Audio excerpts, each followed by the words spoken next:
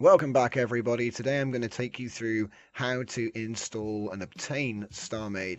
So what you're going to need to do, there's two ways you can do it. You can either head over to the starmadedoc.net and you can download the game just by hitting up downloads, and then say you agree and download. This is going to download the launcher for you, and you can place this, and we'll get to that in just a second. There'll be a link on the screen for the next tutorial.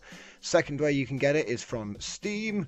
So obviously you want to go over to Steam, and there are two ways. You can either buy it early on the early bird price. We have a 4-pack now, that's pretty awesome, and download the demo. I want to stress, the demo is the full game at this current stage in alpha development. So even if you get the demo, you don't have any restrictions currently. So that while it's an early access alpha stage game, you do get the full game. So there's a lot of confusion about this. Why am I paying when it's free on here? And that's because you can do that. Okay, so that's pretty much how you're gonna get your game set up. Once you're finished, you're gonna have your launcher.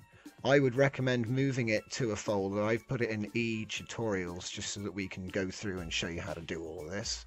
When you double click on the launcher, it's going to open up. Okay, and what we're going to do is I've gone to options, installation settings, and picked the path, which I have just here. You don't really need to do any of this. It will just install itself, but it's important to know that you can do multiple installations. You can put it wherever you want. Just put the path in. You just click on the address, Control C, Control V, and then I type Starmade/Starmade. It'll put it in this folder.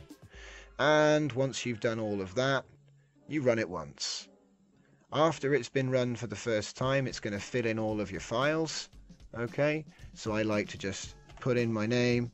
Okay, and then we're going to log in and log out. That's all we're going to do for this one. In Sandbox, log in. As soon as it loads, log straight out again, and pretty much from here you can start playing. So there's going to be some links up on the screen now leading to different tutorials.